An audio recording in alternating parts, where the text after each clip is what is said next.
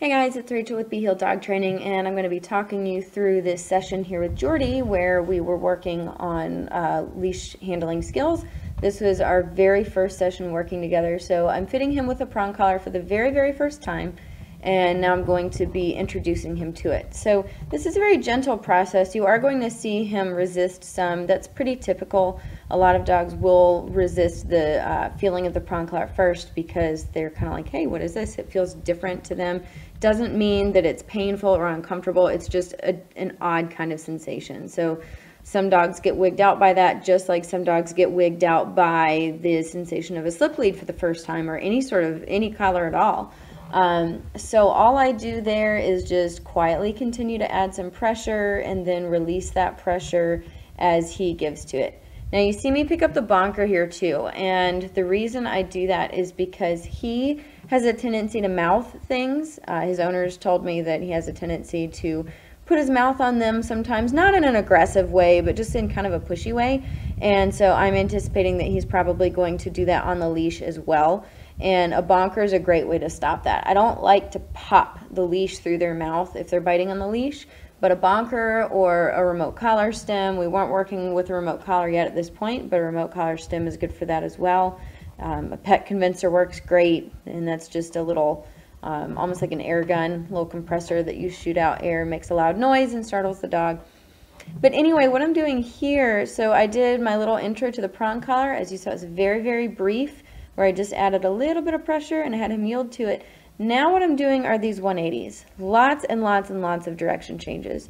And I have gotten to where I like to start off all dogs doing this right off the bat. So I'm kind of indirectly teaching a heel at this point. And what I mean by that is I'm not actually putting him in the heel position physically. I'm not using a whole ton of guidance to put him in exactly the right spot. I will do more of that later, but especially with a dog like him, he was so distracted and so kind of all over the place to begin with, that, and you don't see a lot of that in this video, but beforehand when I was working with him just on a slip lead, very distracted, excitable dog. So what I like to do here with these 180s is I keep changing direction because it keeps him paying attention to me. And what I do is I allow him, you can really see it there in that last one, I allow him to hit the end of that leash, but I'm not yanking the leash, I'm not jerking the leash, I am just suddenly changing directions, knowing that he is most likely going to hit the end of that leash himself. But the point being, I want it to be more of a, whoops, I suddenly changed directions and you weren't paying attention, and basically I want him to turn around and go, whoa, how'd you get way over there? When did that happen? And then the dog starts to check in. So you see that starting to happen here, these last couple of passes. As I've gone by, he's paying more attention. He's not really hitting the end of the leash so much as kind of pausing, turning, and going, oh, maybe I should follow along with you. So doing those 180s is a really great way to get a dog to check in and start paying attention. And then what I start doing, and you can see here, I've shortened up the leash a little bit. Now I'm going to start guiding him a little bit more into an actual heel position. Now, at this being our very first session, I'm not going to be incredibly picky about it, but I do want him to walk slightly behind me. I want him to basically be matching my pace. And anytime he moves out of that heel position, I'm going to use a slight popping motion to guide him back into place. I don't want to pull him into place. I want to use a popping motion. And when I say popping, it doesn't even necessarily mean a hard pop, but it's more of a quick pop and release on the leash that gives him information that he then responds to. And this is how I do it with every dog that I work with. So I would rather do a series of little tiny flicks of my wrist and little pops. And right there was the bonker for biting the leash. Okay, I know it's probably kind of hard to see because he's in the shadows and far away. And I know the sound in that video is not turned on, but all I do is he goes to bite the leash, it's a calm no, throw the bonker at him, and then we move on, and it's no big deal. A little bit of resistance on the leash there, I just add a little bit of pressure, and he's like, oh, okay, come along with you. So anyway, we started with the 180s. Now I'm doing more of guiding him in place, flicking of the wrist anytime he moves outside of kind of this little bubble that I picture him being in. So you want to picture this little bubble that the dog is in, and anytime they move out of that place, you give a little flick of the wrist. So if the dog is too far forward, you're going to flick straight back on your leash. You want to make sure you don't pull up.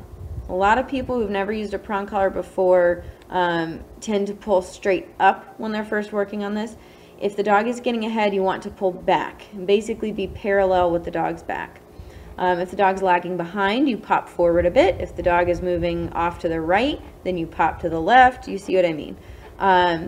And the reason I have 2 leashes on there, I didn't think to mention that earlier. So the slip lead is on there as a backup. I'm not actually using that leash. You can see that it's just loose there.